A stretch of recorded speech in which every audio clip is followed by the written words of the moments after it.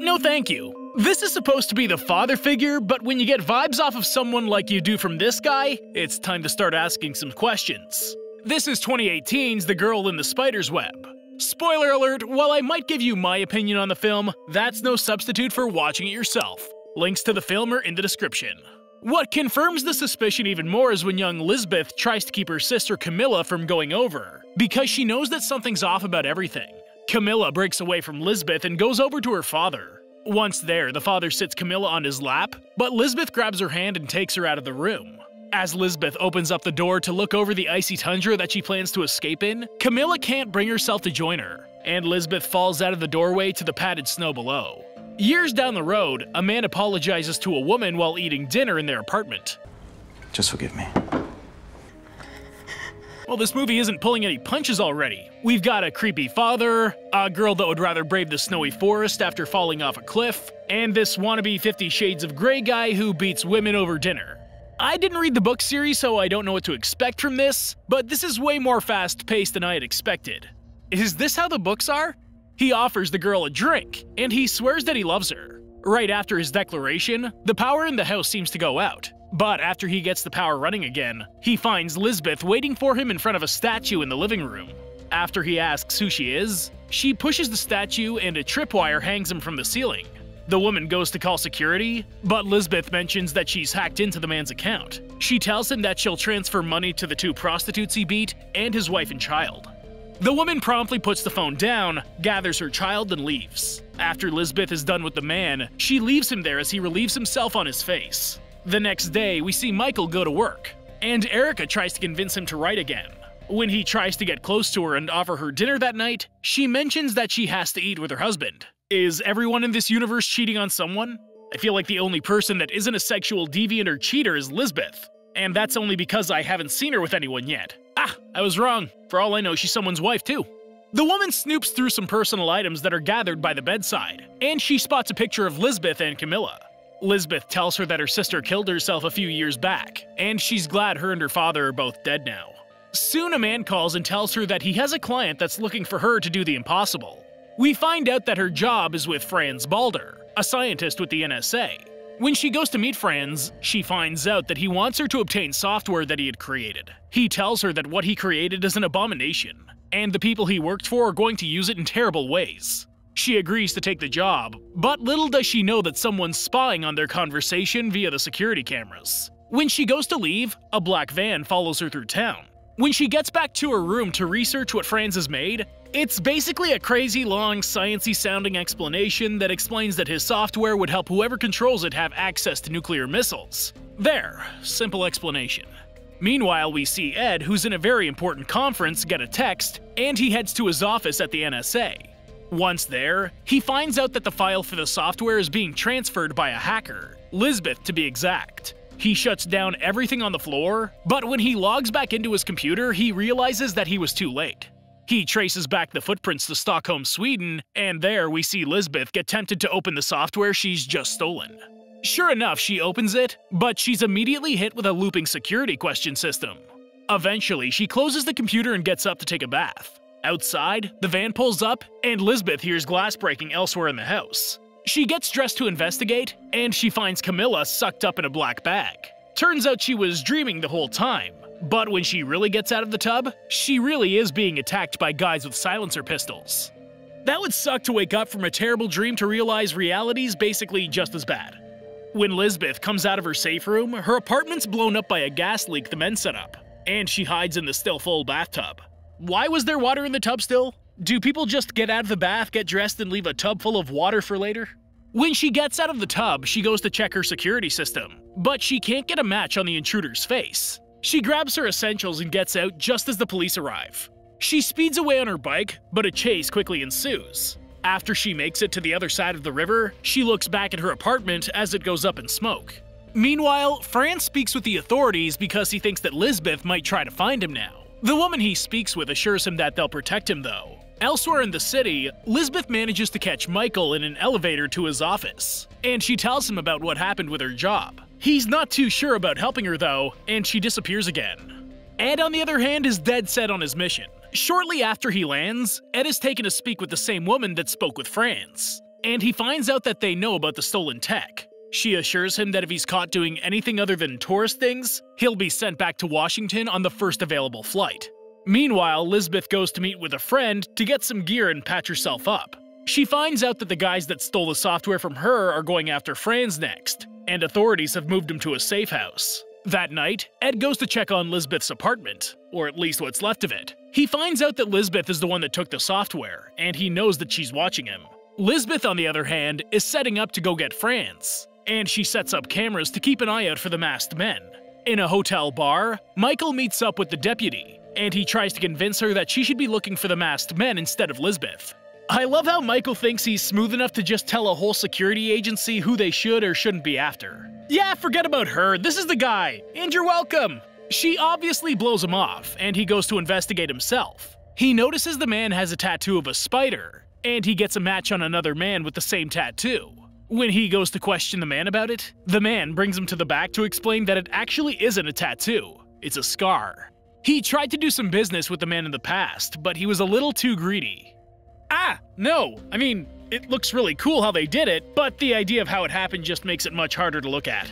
I'd say that this warning was well received, but we know he won't back down. That night, Mikael texts Lisbeth about the spiders, and she calls to find out more. When he asks her if she wants him to come over, she hacks his webcam to see Erica's there, and she simply tells him no. Meanwhile, Ed's going around town to find out as much as he can about Lisbeth. He eventually gets in touch with the woman that was sharing Lisbeth's bed, and he convinces her to give him the phone she uses to get in touch with Lisbeth. The next morning, Lisbeth has been up all night to keep an eye on the apartment Franz is staying in, and she gets a text from the girl's phone. After she responds, Ed triangulates her location and hurries over to get her. Lisbeth is alerted to a presence, but it turns out that she's already prepared for this and rerouted him to a crappy apartment instead. Lisbeth ends up getting her food she ordered, and she goes back to watching the monitors. The next part shows how cruel the bad guy is. We find out that it's actually Mr. Holster, and he actually brings the cops coffee before shooting them. They didn't even get to taste it. I can't do anything without my coffee, let alone get shot. At least let him get a sip! Once Lisbeth notices Mr. Holster on the camera, she hurries over to try and catch him. Once she makes it upstairs, she runs into Franz and his son, but she's quickly ambushed by Mr. Holster. Mr. Holster ends up injecting her with something that renders her helpless, gets her hand on a pistol, and uses her own hand to shoot Franz before he takes the son and leaves her there. Lisbeth can feel her heart come to a stop, and she grabs a bunch of prescription medication, grinds it up, and snorts it to get her heart rate back up enough to crawl out of the apartment. Lisbeth makes her way to the dead officer's car, pulls his body out and hops in. After she starts tracking Mr. Holster's license plate, she takes off after him. After catching up, she hacks into the car's system and deploys the airbags. This knocks out the men in the front, and she gets the boy to go with her. As they go to drive off, Mr. Holster wakes up and riddles the car with bullets. Lisbeth is a quick thinker though. Well, that's one way to make sure you lose a tail. Just call the police at this point. Where else are they gonna go? When Lisbeth looks across the gap, she finds a woman in red staring back at her, and she goes back to get the car started. Once her and August get to a nearby parking garage, they ditch the bullet-ridden car and go for a much sportier look. They eventually get to an abandoned facility, and Lisbeth tries to get the answers to the riddles out of him. Elsewhere, Mikael turns on a news report that tells the lie of Lisbeth killing Franz. At the crime scene, Ed gets arrested for showing up at a crime scene, and Lisbeth and August sit down to have a nice quiet game of chess. He quickly wins, and Mikael shows up to meet with Lisbeth. When Lisbeth goes to take August to lie down, he tells her the answer to the question. When Lisbeth goes to talk to Mikael, he confirms that the woman in red is actually Camilla. Mikael did not get enough credit in the first film, and they definitely changed him in this one. He's like a lost puppy the entire time we follow Lisbeth. I feel like he's paying attention to Lisbeth's every move more than I am. After deciding that they need a way to get August home and safe, she decides to go get Ed out of the airport. After she casually walks through the airport, she leaves a suitcase in the middle of the floor that's soon picked up and taken to be inspected. I'm sorry, in what world would airport security not find this suspicious? A random suitcase left in the middle of the floor is filled with dildos and a cell phone. This screams danger. Soon, the phone hacks into the airport system, and she draws almost all of the police out of the security office. The last one she locks up in a cell with the other suspects. Lisbeth helps Ed make his way out of security, and she calls him to a specific meet spot where a phone's waiting for him. They talk about terms, and he eventually agrees to take August back to the States where his mother is. Back at the abandoned facility, August gets a phone call from his dead father's phone, and he answers it. Obviously, the bad guys are using this call to triangulate his location. And when Lisbeth gets there, she immediately notices that something's off. She goes to check on August, but she finds Camilla and her men waiting for her. Now that's what an awkward family reunion looks like. Lisbeth even tells her to just shoot her, but obviously that doesn't happen. Instead, Lisbeth throws herself and Mikael out a door, and it was like a bad case of deja vu. The two of them end up meeting at her friend's apartment where Ed's waiting as well. Lisbeth activates the tracker she gave to August, and she realizes that they're taking him to her childhood home. The four of them get ready to infiltrate the house, and each of them has their part to play. Lisbeth, of course, is the one to go inside. She hacks her friend into the security system, and she takes out whatever resistance she finds along the way. While Mikael's picked up by the deputy that's questioned everyone, he realizes that she is actually the buyer of the software. She wants to keep in what she thinks are responsible hands. Back in the house, Camilla's waiting for Lisbeth to make it to her, and she's wearing a gas mask and holding the tracker that Lisbeth gave August. Sure enough, gas starts to fill the room Lisbeth follows the signal to, and men barge in to take her. She takes a gas mask from the first guy, and I'm wondering where to get light-up gas masks like these. Granted, it's terrible in a stealth situation, but they'd still be pretty handy. After Lisbeth is overtaken, Camilla comes in, takes off Lisbeth's gas mask, and makes her breathe in the gas that knocks her out. They bind her and take her to August, and Camilla assumes that she can talk some sense into him. After showing that they're holding Mikael captive, Lisbeth tells August to tell them, and the deputy gets ready to take control. At least Camilla's nicer than the coffee killer Mr. Holster. She at least had the common courtesy to comfort her before poking her. He could learn a thing or two from her technique. Later, Lisbeth wakes up when Camilla vacuum seals her in a latex suit. After a depressing monologue about what their father did to Camilla after Lisbeth escaped, Camilla says goodbye, and everyone's getting ready to be executed. Just then, Lisbeth's friend gains access to the security system, and he starts to take them out one at a time with the help of Ed on the sniper rifle. Lisbeth breaks out of her latex prison, and she picks up a gun to go after Camilla, who's made it to a car. Camilla's driver stops paying attention to the road for a split second, and they crash after hitting Mr. Holster, who is in the street. When Lisbeth catches up to the car, she notices that Camilla isn't there, and she chases after her until they come to a cliff. After trying to defend the past to Camilla, Camilla finally explains that she felt hurt, because Lisbeth helped all those other women over the years, but she never tried to save her. Lisbeth explains that she couldn't stand the thought of going back to her father to save her, and she turns the blame on Camilla for choosing him all those years ago. Well, that would be enough to make anyone jump in that situation.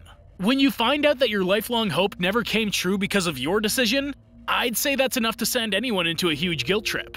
Later, police arrive to take the survivors, and Ed finds out that Lisbeth deleted the program. After some time, Mikael makes another article about Lisbeth, but he decides to leave Lisbeth in the past. Lisbeth goes back to her childhood home to say goodbye, and she sets it ablaze. And with that, the credits roll. While I'm still disappointed in the cast change from the first one to this one, this was still a very enjoyable movie. I can't say that I know how the books go or even the original trilogy with Noomi Rapace, but after watching this, I'm definitely going to be watching them soon. Thank you for watching, and I hope you enjoyed the video. Don't forget to like and subscribe for more like this one. Comment what you think I should watch next, and I'll see you in the next video.